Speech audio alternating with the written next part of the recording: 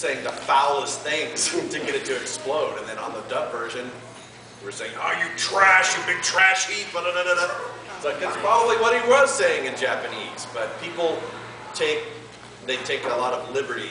It's like, well, you know, this version, it's like, oh, no, really, F-bomb. I'm just going to put an F-bomb here instead of this version. It's like, ooh, because I'm cool, I'm hip. I'm going to make this show cool where I stick a bunch of cuss words in it. It's like, I don't really think that's the case, which is why I'm really on board with Viz and Funimation and other companies kind of leading the charge and putting their shows online within hours of it broadcast in Japan, officially subtitled. And I know the fans can still argue that it's like, well, the fan subs are better. It's like, but if it's official, it's from the source. You know, tomato, tomato. Yeah, people will argue translation, but, and to be fair, on Bleach, since it's a Bleach panel, I can say, you know, sometimes I admit, and Wendy Lee has even said, it's like, we have to do this. Viz said, we have to pronounce it this way. It's like, you know, the fans say it this way, right? It's like, our hands are tied. They want us to say it this way. So that's probably something that's in the back of some of your minds. It's like, how come you mispronounce this title? And like, because we have to. They're the ones writing the checks. And in the end, we can't, you know, stir up, you know, controversy and say, nope, we refuse to do this. Then we won't work again. So, gotta do that. All right. Yes? How do you prepare as an actor? Do you get a backstory of the character if you're only seeing the lines in the first time that you know? The only prep we get as actors when we come to the voice session is when we first come in and do our little small talk. Hey, how's it going? All right, cool. All right, in this episode, blah, blah, blah, and they take about a minute or two to explain what's happening. Sometimes as little as 30 seconds. That's it. You get bullet points. When you first start, you don't know the show or the character, what do they give you? Same thing, just little bullet points. That's it. I mean, you can ask because the director has seen the episodes ahead of time. They're the ones putting the jigsaw puzzle together. And if you, as an actor, want to know a little more context of what you're saying and everything, then they will fill you in on that. But usually they tell you just the bare minimum.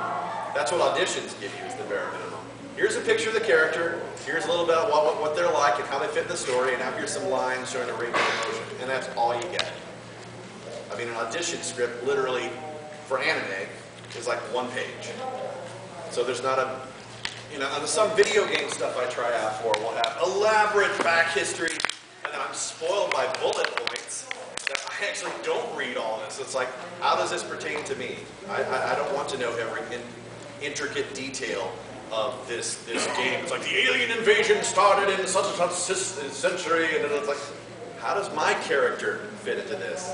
Time is money, you know? So that's kind of what it gets down to, and that's why it's so important that an actor be trained first before they go in there going, I just want to do this. That's not enough.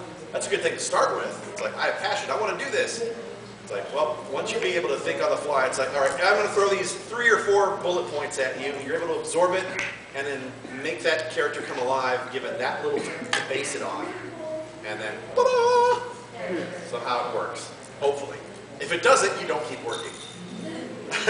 How's that for security issues or insecurity, self-esteem, whatever? You ask. You ask where they volunteer, but that's it. You don't study anything ahead of time. I know that seems like, wouldn't it make it a better dub if the actors got to study episodes at times, but they wouldn't pay us to do that? Time is money, and they would do it as cheaply as possible. Believe me, anime dubbing, in LA anyway, it's cheaper in Texas, but the going rate for anime pay in LA is a 2-hour minimum at least, so they pay you for 2 hours, even if you work for half an hour. But $64.25, which is great if you had a 40-hour work week, but nobody does. You get a little 2-hour session. Sometimes a 4 if your character's talking a lot, but if not, you're just given the 2-hour minimum block of time. So what is that, 130 bucks about, minus taxes.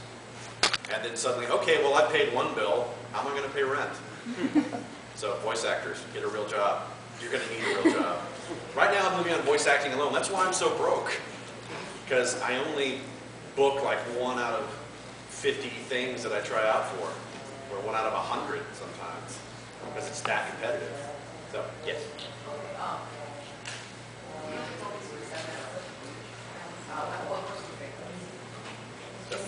Gosh, I don't know. I was just trying to get into the tone of the story in the beginning, and that was even a few years ago. I couldn't even tell you. But I know that story arc-wise, just because, I mean, it goes my character, just seeing the turn of Aizen, you know, from a so friendly and Momo really looks up to him. It's like, oh my gosh, he's evil.